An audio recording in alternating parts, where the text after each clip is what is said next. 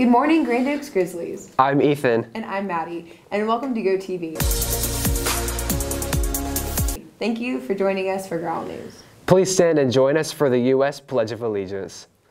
I pledge allegiance to the flag of the United States of America and to the republic for which it stands, one nation, under God, indivisible, with liberty and justice for all. And now for the Texas Pledge.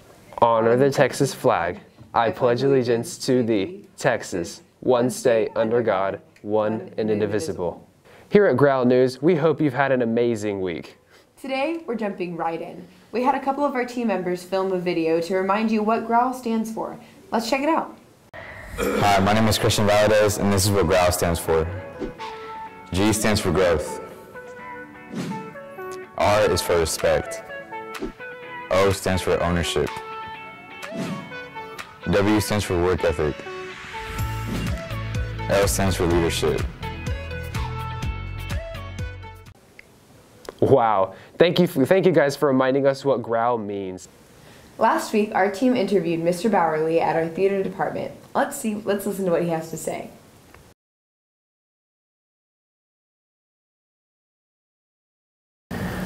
Hi guys, my name is Mr. B. I'm the technical director here at Grand Oaks High School, and I'll be talking to you today about some things that are going to be going on in the theater department this semester and next semester. So this year we have 3 main productions that we're going to be doing. The first one is Peter and the Starcatcher. That will be happening in November 14th, 15th, and 16th at 7 p.m. and then also on the 16th at 2 p.m. That is essentially the prequel to Peter Pan. So in it we discover how Peter got his name, how he got this magic, and what it just exactly is Neverland.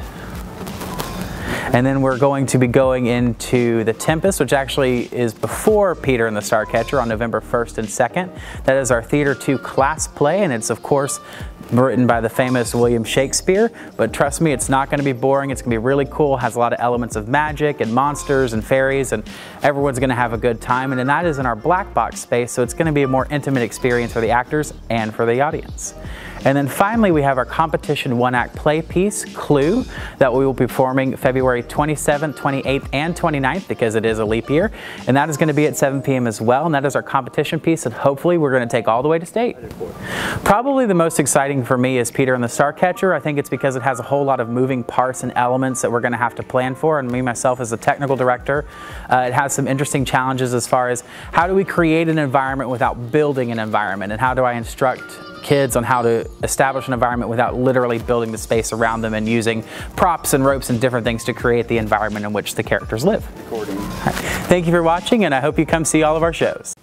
Thank you, Mr. Bradley. You guys are doing a fantastic job, and we can't wait to see this year's performance of The Tempest and Peter and the Starcatcher. And lastly, Mrs. Walker gave us an inside scoop on the library. Let's check out what she has to say. Hello, Grand Oaks. This is the school library. Let's take a tour.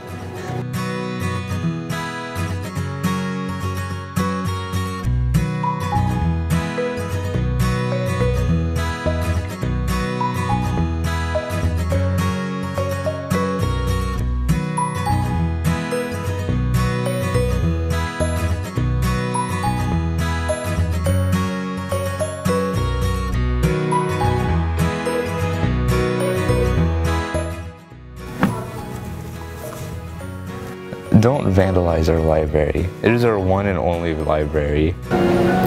In front of the school library, you can see a colored flag.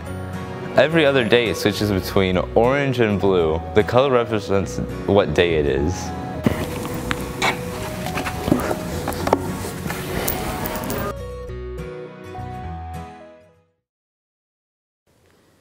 Thank you for your time, Mrs. Walker. You and your library are truly great. Here are the dates for a few upcoming football games. On September 30th, JV and freshmen will be playing at Pasadena Memorial 4:30 and 6. On the 31st, varsity will be playing Pasadena Memorial at Wood Forest Stadium at 7 p.m. Well, that wraps up our news for this week. Thank you for watching GO TV. And remember, it's always a great day to be a Grizzly.